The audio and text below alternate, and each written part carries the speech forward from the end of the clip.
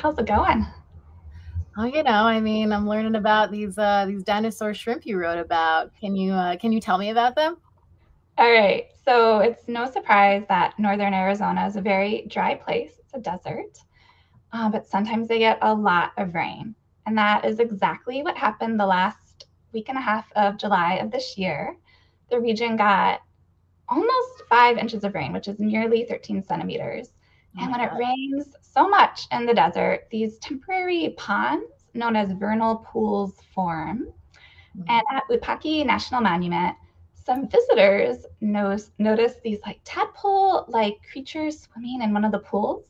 So they quickly alerted the rangers and they said, "Hey, I saw the tadpoles in the pond at the ball court."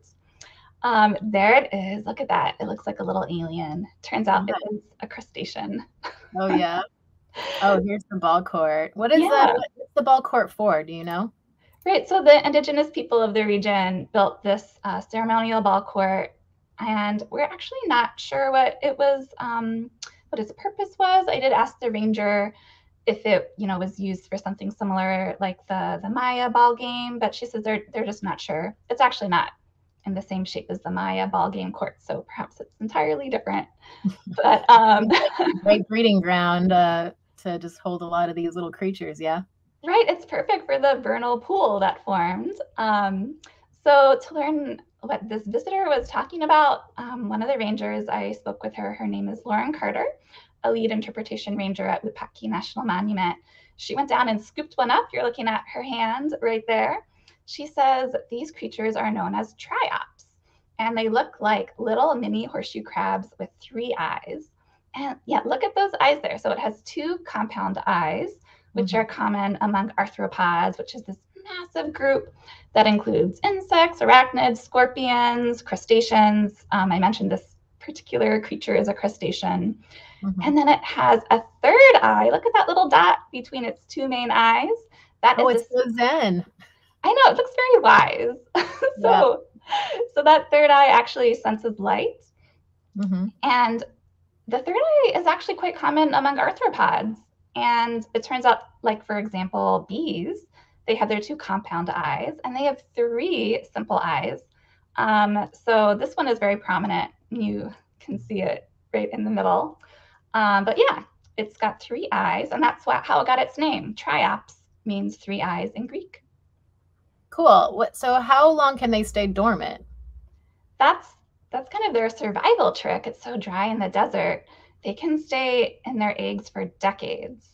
And then once there's a heavy rainfall and these vernal pools form, they pop to life, they hatch, and within hours, they start gobbling up as much food as possible. So they can filter feed, they can nibble on, seeds and leaves and roots. If it's like a scarce food situation, they can even cannibalize each other. Oh no.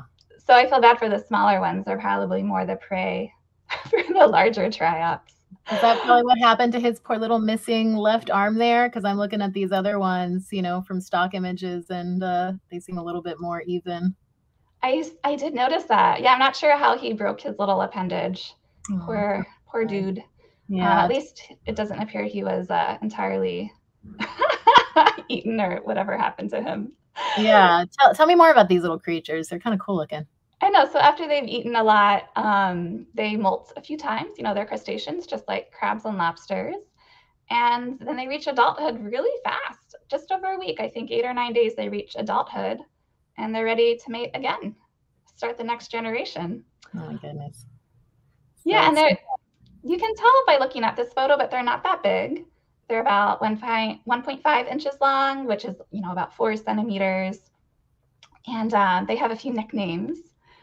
So, they're called Triops. That's their genus name. But sometimes they're called tadpole shrimp. They're also known as dinosaur shrimp because they have this long evolutionary history. Their ancestors date back to the Dinovian period, which lasted from 419 million to 359 million years ago. And they look pretty much the same as their ancestors did. It's really impressive. Yeah, I mean, but because they're so old, like, can we call them living fossils? Oh my gosh, I'm really glad you asked that because this is, I think this is a term that gets thrown around, but it turns out that a lot of scientists really hate it. And Carter, the ranger I spoke with, she told me, I don't like the term living fossil because it causes a misunderstanding with the public that they haven't changed at all. But they have changed, they have evolved. It's just that the outward appearance of them is very similar to what they were millions of years ago. So put another way, they do look the same, but they are not the same. They have evolved. Their internal processes are different, at least some of them. So yeah, finding. And this is all just because of that insane rain that they had. Yeah, they were. I guess the pond lasted 3 to 4 weeks, is what Carter told me. So I said they reach adulthood quite rapidly, and then it's time to mate. So how do they mate? A male and a female might find each other, and the female will lay eggs, but their circumstances are so it's so interesting. Like maybe they won't be able to find a partner of the opposite sex, and it turns out that triops are hermaphrodites as well, which means they have both male and female organs. It's like these dudes themselves. Yeah, so they have that flexibility, and they're also parthenogenic, which means the females can produce offspring from unfertilized eggs, so they don't need a male to spawn the next generation. More power to them. I guess, and that's why they've been around for so long. That's pretty cool. Yeah, it's a pretty cool superpower. Anyway, you can read more about them at livescience.com. I wrote a whole article about it, and I'm going to keep my ear to the ground to hear if there's any more triops emerging, because I am fascinated by these creatures. Laura Gaggle on the Triop beat. Good talking to you, Judy. Thanks so much, Laura.